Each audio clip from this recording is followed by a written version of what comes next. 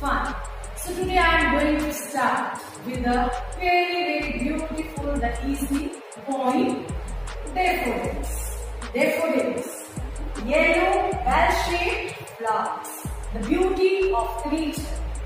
The poem written by William Wordsworth. William Wordsworth is a nature poet. His poetry is based on his experience, real life experiences about the common people. So this is a poem also based on the nature. William Wordsworth is having a one principle, that he recollects the emotions in the tranquility. Whatever he experiences, later on he writes his poetry based on that experience. So let's proceed and start. I wandered, lonely as a cloud that floats on high over vales and hills, when all at once I saw a crowd, a host of golden daffodils, beside the lake, beneath the trees, fluttering and dancing in the breeze. I wandered. Who is I in this poem? The poet William Wordsworth. Wandered, that means moved about.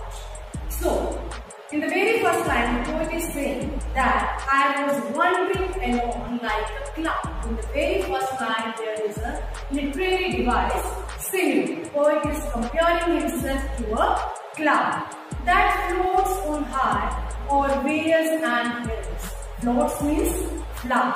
Old means old. Vales means the old one English, wells. So the poet is saying that I was alone like a cloud and flies over the vales and the hills, when all at once means suddenly.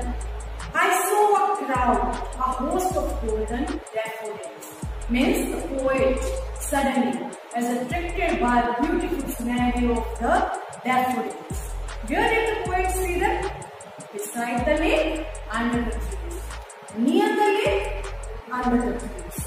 Fluttering and dancing in the breeze. Fluttering means moving lightly.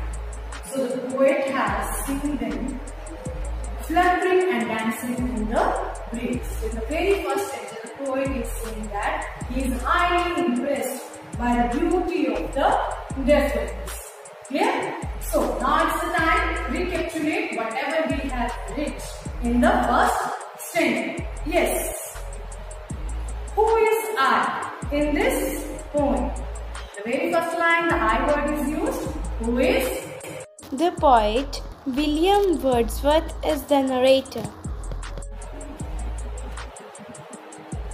Okay. Which literary device is used in the line? I wandered lonely as a cloud. Simile is used in this line. Where did the poet see the beauty? Beside the lake, beneath the tree, fluttering and dancing in the breeze. Next. Who was wandering like a cloud? The poet William Wordsworth was wandering like a cloud. But before that, now the time is for the poetry recitation. And that activity is done by one of the wonderful students of my class. Hi, today's poem is Daffodils, written by William Wordsworth. I wandered lonely as a cloud that floats on high over walls and hills, when all at once I saw a crowd, a host of golden daffodils, beside the lake, beneath the trees, fluttering and dancing in the breeze. Continues as the stars that shine and twinkle on the Milky Way. They stretched in a never-ending line along the margin of the bay. 10,000 saw I at a glance, tossing their heads and sprightly dance. The waves beside them danced, but they outdid the sparkling waves and glee. A poet could not but be gay in such a jocund company.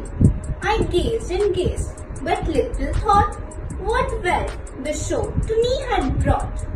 For oft, when on my couch I lie, in waking or in a pensive mood, they flash upon the inward eye, which is the bliss of solitude.